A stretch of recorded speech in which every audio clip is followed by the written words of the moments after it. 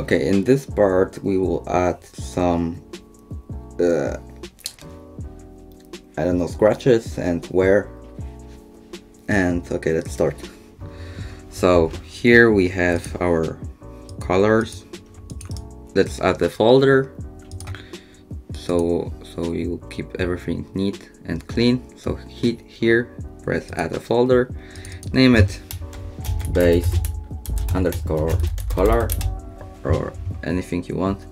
Drag those two layers into this folder. Okay, so now we want to add some white edges, so this will look more stylized. So let's first add the fill layer, move it out of base color, and turn off everything again. Height, metal, normal, AO, and rough. Turn it off. Sorry. Press base color and press picker. You have to hold it and go to our color. Yeah, our color before.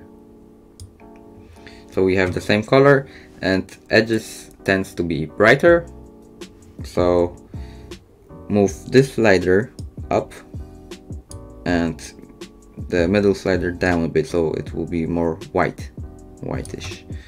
Okay, so you can see the color preview here. Name it edge color underscore color. And okay, we want it to be only on edges, so we add a black mask, so nothing will be visible. Press right mouse button and we want to add generator, and this will generate for us, so that will be only on the edges. Okay, so press generator and you can choose the presets. For example, here is metal edge wear. Yeah, this looks good. Yeah, it looks nice. So this generator will basically make it visible on the edges only, and it will add some texture for us on the edge. But if you want to do it alone, I will show you the way. So you want to delete that. If you're satisfied with this, you can leave it as it is, but I can show you the other way, other option. So we want to add our own mask editor. Okay, I think it already looks nice. Okay, so go to parameters, and again you want to change everything to 0. As you can see, it changed a lot when you drag down the curvature opacity to 0. So this curvature opacity is basically the slider that contains the information where our edges is. So it knows where there's an edge, and it will use it to generate a mask. So if you want the color to be visible only on the edges, you just drag it up. For example, I will drag it to 1, and you can see it that mostly it is on edges, but it also blur onto like normal stuff. This looks interesting. Okay, but we don't want it to be that hard, so change it to 0.5. And now it looks a lot better.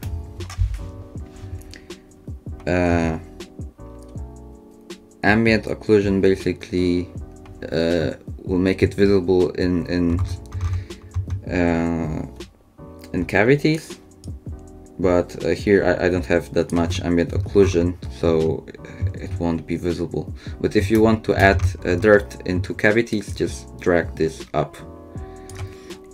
Okay, so 0.55 is good. Now it's basically smooth edge, but if you want to add some texture, go down to image inputs. We can close the parameters. Here you have image inputs, and you can add the texture,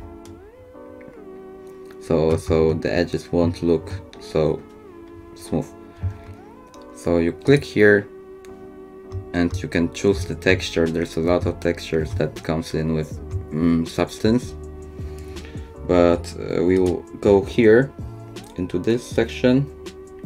I will drag it outside so you'll see more. You can go to grunges, and here you have a lot of grunges. For example, yeah, there's a lot, and just find the one that suits you. For example, I like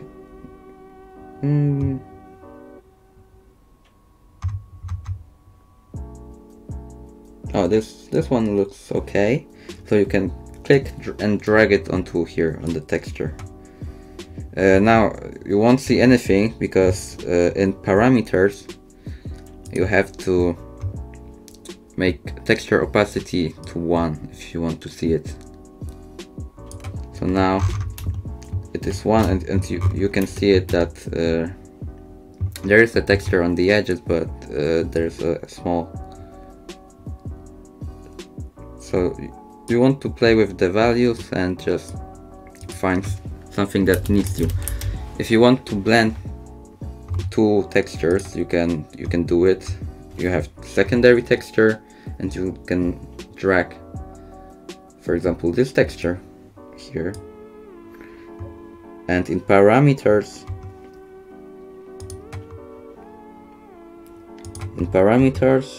here you have to drag it up. So you play with the values. For example, I drag it to 0.6, so it's bigger than the first texture, so it will use mostly the second texture, and it already look nice, interesting. So you can see the texture on the edges, it's not smooth anymore. Okay.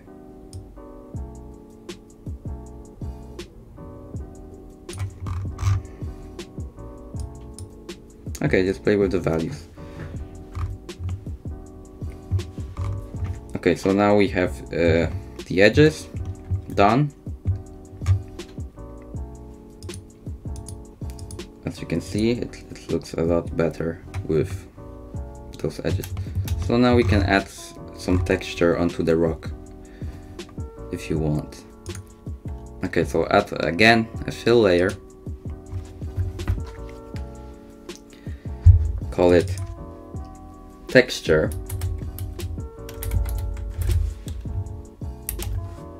Call it texture, and here's the important thing: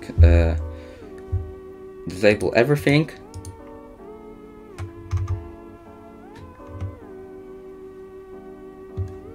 Yeah, if you want to make it look shiny, just you have it here, the rough channel. You can make it very glossy if you want, but no, we don't want that, so we disable it again.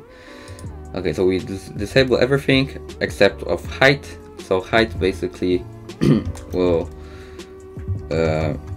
will make our mesh, we'll add some height to our mesh. So for example, it's the best example is I will show you just how. I will show you. Okay, if for example, if you want to paint something, go to brushes here, press any brush because this is an example, and basically you can start drawing on this, but first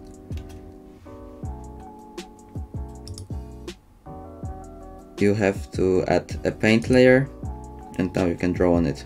Okay, but first, if you want to see some results, just go to here, the bottom texture, and set the height below 0, and now you'll see it. Go to paint layer,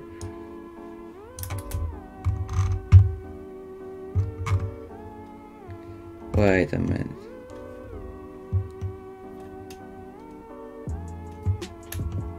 Okay, forget this step. Okay guys, so I stuck a bit in the earlier step, so now I figured it out and I can show you. Okay, so we have the same, change it to the height to 0. Okay, so now this will change the height of our mesh based on the texture that we give it.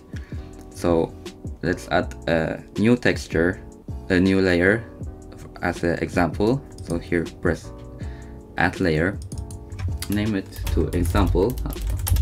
You don't have to do it, but I want to show you. Disable everything like before, leave the height.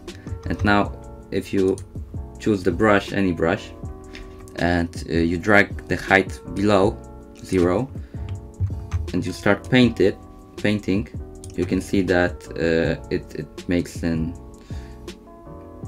it just adjusts the height of our mesh, so it indents into our mesh. And if you move it above 0, it will make it pop out. I think you can really see the difference, but trust me, it is like this. So this is popped out and this is popped in. I don't know how to say it in English, but never mind. So you can play with this and just start drawing the scratches, everything. You can make it smaller, the brush smaller. Here you have the size, you can make it smaller, and you can make scratches. But we won't do it hand painted, we will do it procedurally, so everything will be generated for us. So now we can delete this layer after the example. So remove selected layer, and here we have the texture that I was talking about. So leave it as 0 for now, and we add a black mask so it won't be visible on the mesh. And again we add a generator. No, it's not generator. We add a fill layer. So basically this will fill our mesh with it will fill our mask with a texture that we provide. So here you have a grayscale where you drag the texture in. So let's go to grunges and let's search for scratches. Okay, so you have few scratches. For example, here you have grunge scratches rough. If you drag it onto the grayscale here, it will apply to our mask. So our mask look like this. So it will show the scratches on our surface. So if you press again to the layer, and now you adjust the height, you can see the scratches. So if you move it down, you can see the scratches. And if you move it up, it is inverted scratches. It looks weird, but keep it below 0. Don't make it 1 because it looks terrible. Make it subtle. So minus 0.111. Okay, so after you can see it, we can play with it. So go to mask again, go to the fill layer, fill generator that we made, press it, and now you have the scale option. So we can make it bigger by make it scale smaller. I know it's weird, but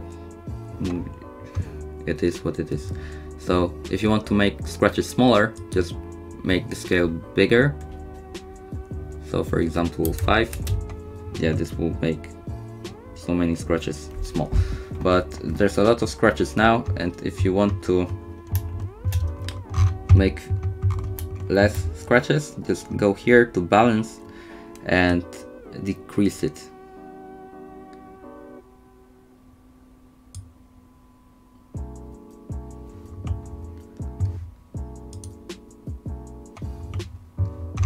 Okay, so we decrease it and there's fewer scratches now, but they're not so visible, and you just play with the values because there's a lot of values here. So play with them and see what fits your needs.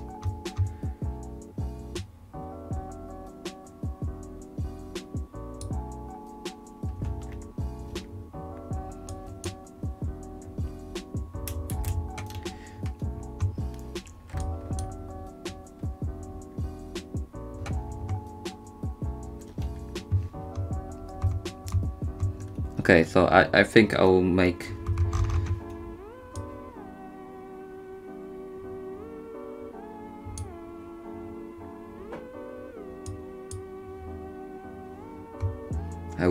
the balance more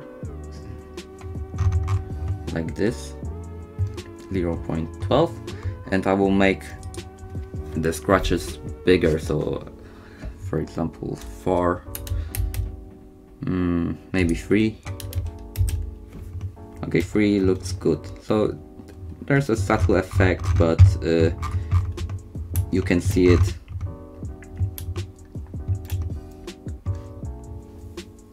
Okay, so if you want to make the texture like on the picture that I show you at the beginning of the series, you have to drag a different grunge here. So this was called I don't remember, it was white or something.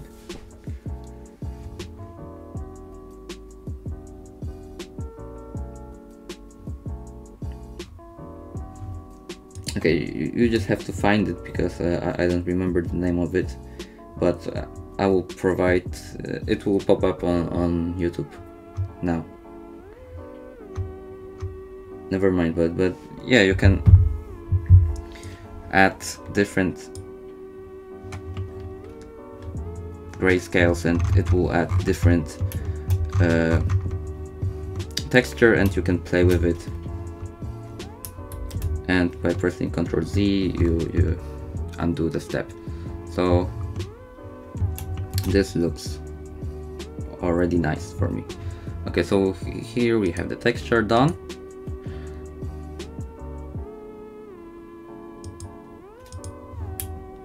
Press Ctrl S to save it.